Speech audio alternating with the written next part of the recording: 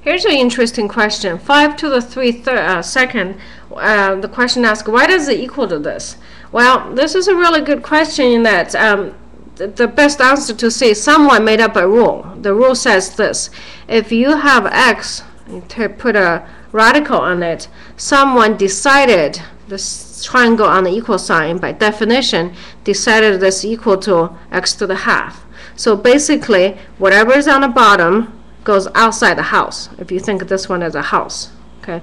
So another way I was teaching my students is, think of this bottom number as a dirty shoe, or a dirty pair of shoes. Shoes goes outside.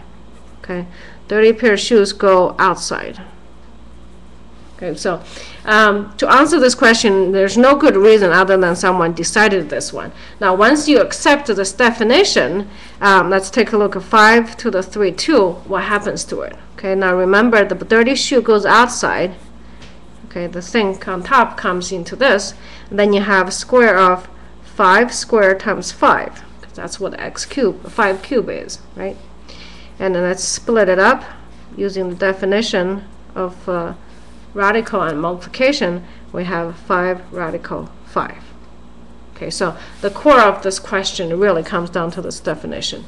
It's other than someone made it up. It could very well be a star, or could very well be a music note, but someone else says, you know what, I'm just going to use a fraction exponent. Okay, hope this helps. Have a confident day.